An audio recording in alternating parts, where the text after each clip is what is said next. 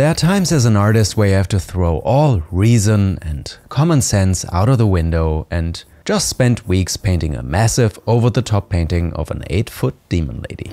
For absolutely no reason. However, with a task as daunting as this one, we can't just blindly rush into the battle. No, like with every good painting or boss fight, there is something we need to do first. I've been sitting here staring at this painting for the past several hours, visualizing, simulating the process in my mind, because there are so many parts to this painting where I really only have one shot and I either get them right from the very beginning or it's gonna be game over. Actually kind of fitting now that I think about it, considering that I'm painting a video game boss.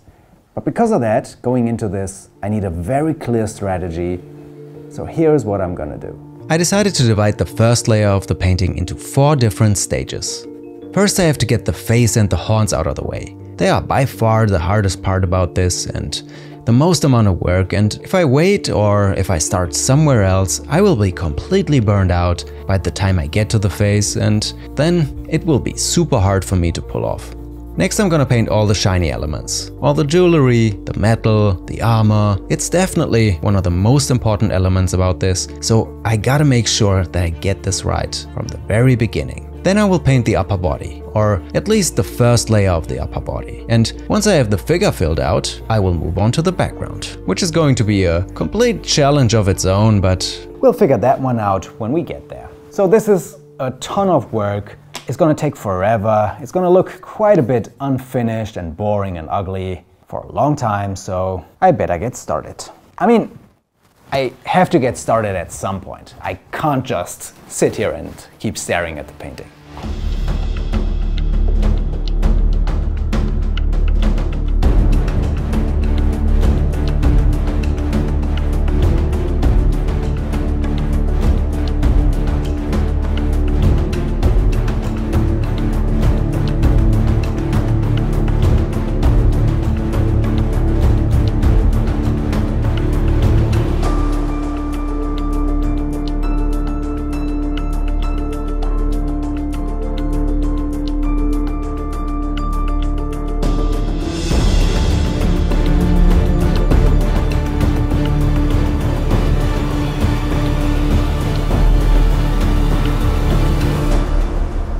Let me tell you, this was very complicated to paint. And I'm super happy that I have this out of the way now. It's still super unfinished, but yeah.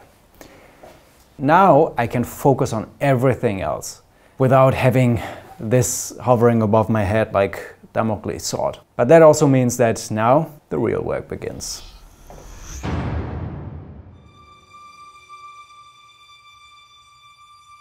I want to be 100% real with you.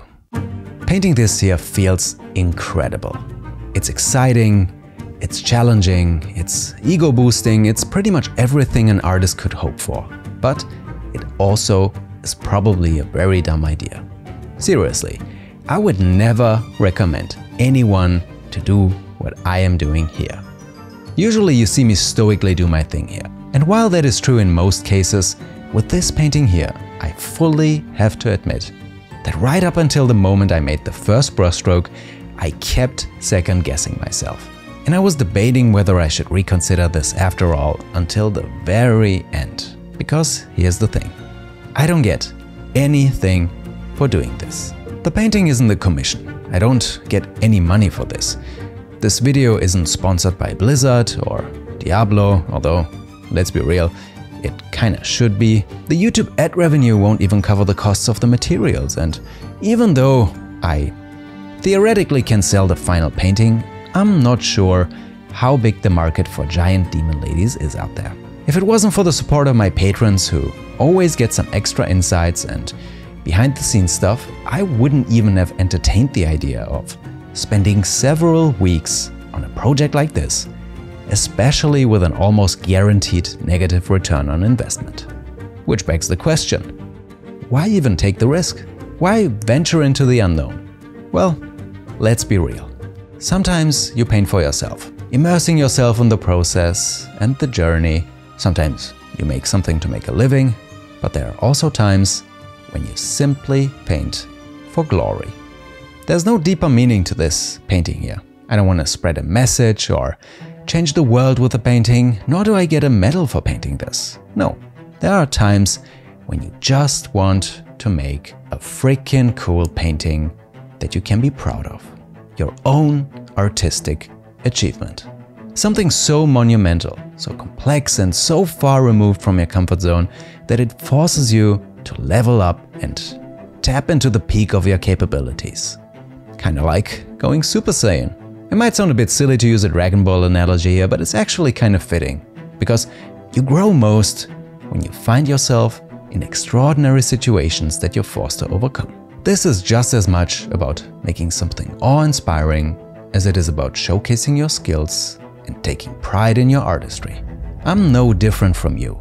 I'm not extraordinary or remarkable in any way. I'm actually pretty boring. But maybe, just maybe, I can create something remarkable that people will find inspiring. That's all it is. There is no harm in wanting to inspire others, to leave them in awe. Just like how a movie director or a musician or an author strives to create something unforgettable. Sometimes that's all an artist wants to do. No idea if the final painting will hold up, of course. It honestly might not. I genuinely have no idea at this point, but the thrill of finding out, that's what really keeps me going.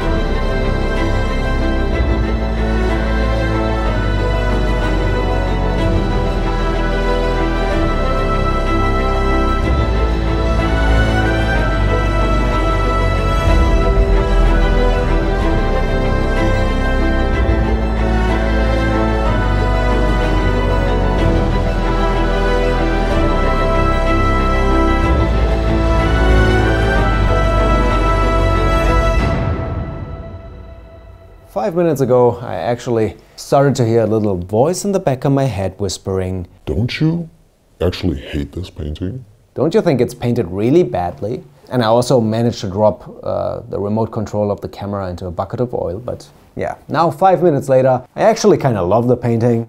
Don't ask me how that's even possible. But now I gotta cover the whole surface up before I make any other major decisions here. Because now it really depends on how the individual elements come together once I got everything covered up. That's what I'm gonna do, and then I gotta decide on how I actually wanna finish the painting off. So, still some work to do here. You gotta love being an artist. One moment you feel like the king of the world, and the other you question everything you've ever done. The creative process is rarely smooth sailing. There is always something, and it's no different for me, and also no different for this painting. It's just that in the day and age of social media, you rarely get to see any of that.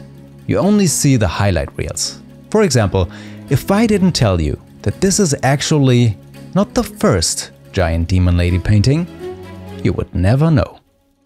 After meticulously building the canvas for this painting and making the preliminary drawing and getting excited to paint, I decided to completely start over again because I wasn't 100% happy with the placement of my drawing. I felt like it was off by a few centimeters, and while probably nobody on this planet would have ever noticed, I would have always known, and it would have bugged me till the end of time. So the only logical conclusion was to completely start over. Luckily, I hadn't started painting yet, so it wasn't too much work, but it just goes to show you how passionate, or some would argue, obsessive artists can get.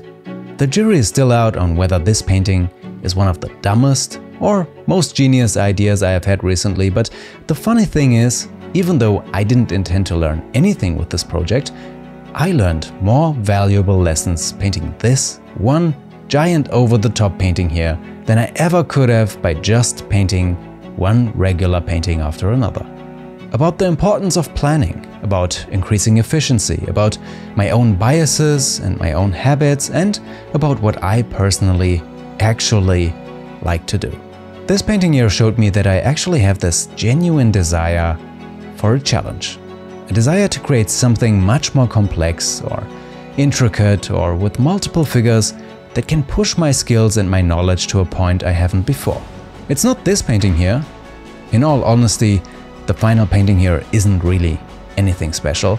It's a ton of work and it takes a long time, but it's really only the spark that makes me want to go to a place I haven't before. As I mentioned, this painting is not sponsored or anything, so it begs the question, what am I gonna do with it? Well, I guess it's up for grabs, but honestly, it would be kinda cool if it somehow managed to find a place in the gaming community, where I actually feel it belongs and where people can see it and maybe appreciate it. I'm not exactly sure how, but it would actually be kind of funny if instead of a gallery or a museum, it would casually sit amongst the chaos in the back of Asmongold's refugee or something. But yeah, making these kinds of videos is honestly so much fun, but it's also a ton of work and sometimes it's really hard to justify putting in all of this effort into one single video. So I really gotta give a shout out to my editor Anna here, who is just the best and always makes sure we are all entertained and not bored by these kinds of videos. So if you enjoyed watching this, do me a favor, leave a like and a comment down below. And also let me know how you like the painting. I would love to hear your thoughts about it. Oh, and also make sure to share this video with a friend who appreciates giant hot demon ladies as much as you and I. And with that, my dear late night painters and midnight gamers, color mixers and button mashers, it's time for the endgame. So let's wrap this up.